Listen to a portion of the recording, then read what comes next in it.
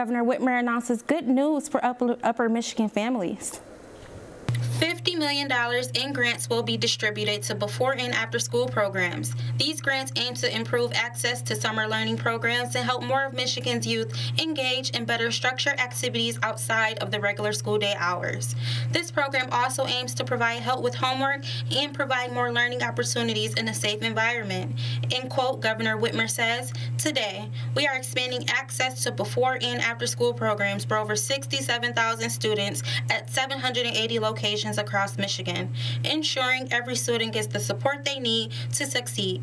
These programs help kids explore their interests and get extra academic support and connect with their peers. They also make it easier for parents to work, knowing their kids are safe and cared for additional time outside of school hours. As a parent and as governor, I know that today's investments will set more students up for success."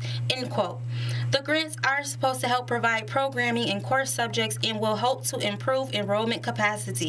According to the press release, a total of 125 program proposals will be funded for the 2023-2024 program year and will help thousands of Michigan youth during the school year and throughout the summer.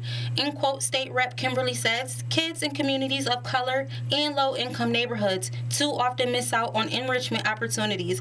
Ironically, those programs can help them the most." End quote. I'm Rhondaja Denine with your ABC 10 News.